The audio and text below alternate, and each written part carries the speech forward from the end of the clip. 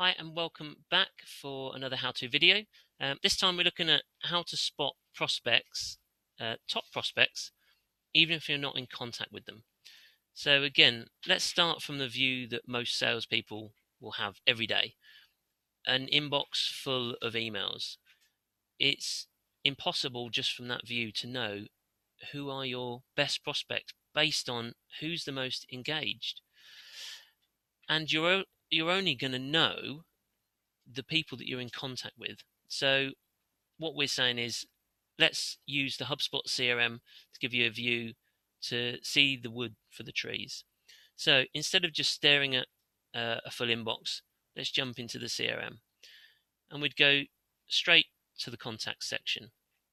Now, there's a lot of contacts in the CRM. Here on this view, we've got 996 contacts. They're difficult to keep track of. So what we've done is set up a view and we've just called it hot leads. So we can save lots of different views with different search criteria. Let's come down to here. So hot leads. And there we go. Let me wait for it to load up.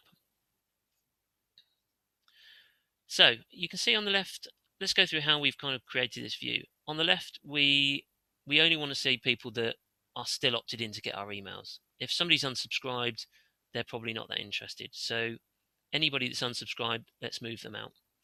And by unsubscribed, I'm talking about one-to-one sales emails, not mass email marketing. This information in front of us is all about one-to-one sales conversations. The next one is we only want to see contacts where we know the email address because we want to be able to keep in touch with them.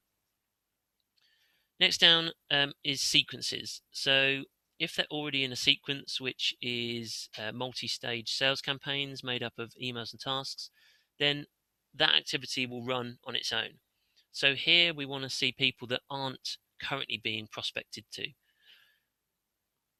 or are maybe on one-to-one sales emails, or one-to-one phone calls. Next, we want to exclude any categories of contacts that aren't a target buyer, and for us that's suppliers or people marked as private. And next, because this is a prospecting view for new customers, we want to exclude anybody that's currently a customer. And last, we use lead status as part of our sales process. So if somebody's shown as unqualified, it means they're just not the right person. So we don't want to see those. So then coming back into the view, we can then see standard information, name, company name. We can also change the view to see email address, but for the purpose of this video, we will keep that hidden for now. The bit that's interesting is we can see last activity date. Now that can be what we've done to them, but it can also be what they've done. So they might start looking at an email again, one of our sales emails. They might open, click, they might engage with our content. And if they do that, then the last activity date is going to update. So we can come in here and you can see that I've got it sorted by last activity date. And really what we want to see here is when we've last contacted them, we want to know that this prospect has done something since then. And that means they've done something, they're engaged. And where this is interesting is if they stopped being a prospect and maybe didn't reply to our messages, if at some point in the future they start to look at emails again, they're going to pop back up into this view. So no one gets missed. They go in the CRM, they get a one-to-one sales activity.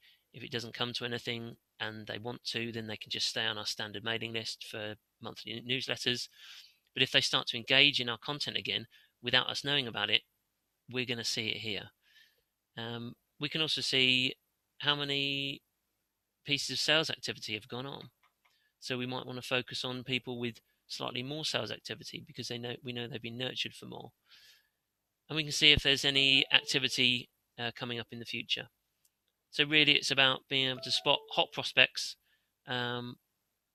without even being in contact with somebody.